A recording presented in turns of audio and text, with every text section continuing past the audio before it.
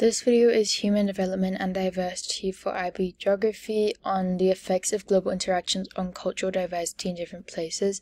So the subtopics are the diffusion of cultural traits and cultural imperialism, glocalization of branded commodities, and cultural hybridity, and then cultural landscape changes in the built environment.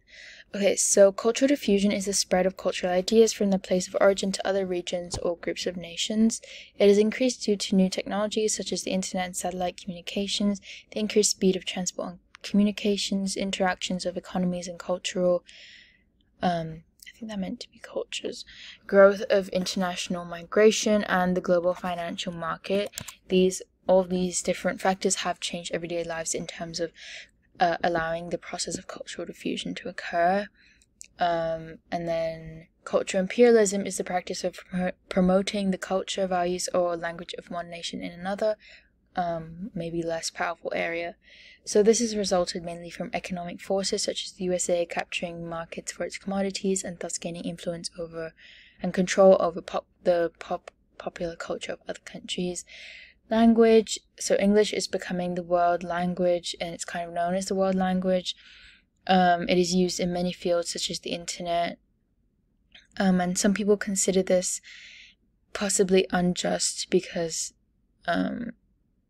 there's not, like, a lot of people kind of view it as there's not a real reason why it should be English specifically and no other languages can be, like, why there has to be a main language essentially.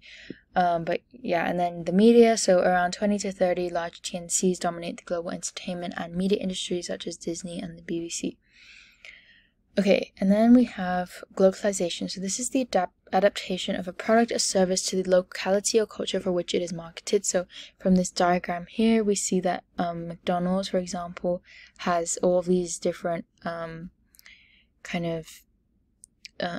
products which are marketed towards specific cultures and cuisines, and you can see that with a lot of different brands. And for example, IKEA's catalogs, they make millions and millions, hundreds of millions of copies. However, they diversify their copies according to the culture in which they're being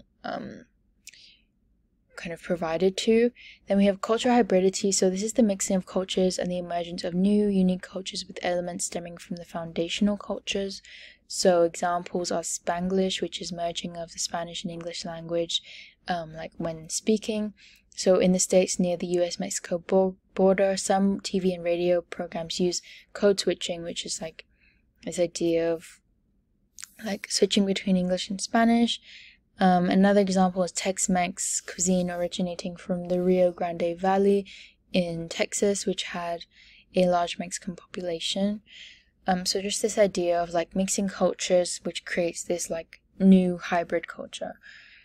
And now we have cultural landscape changes in the built environment. So homogenization of landscapes is changing of buildings, shops, and services to become increasingly similar or uniform. So the causes are improvements in communications technology and awareness of other cities, increased international migration and the spread of ideas and cultures, the time-space convergence, which allows faster interactions between places, desire of TNCs to reach new markets, improvement in standards of living, and aspirations to be part of a global network of urban centers, globalization of economic activity, culture, and political activity, and finally, attempts to create smart cities kind of built upon the same foundations.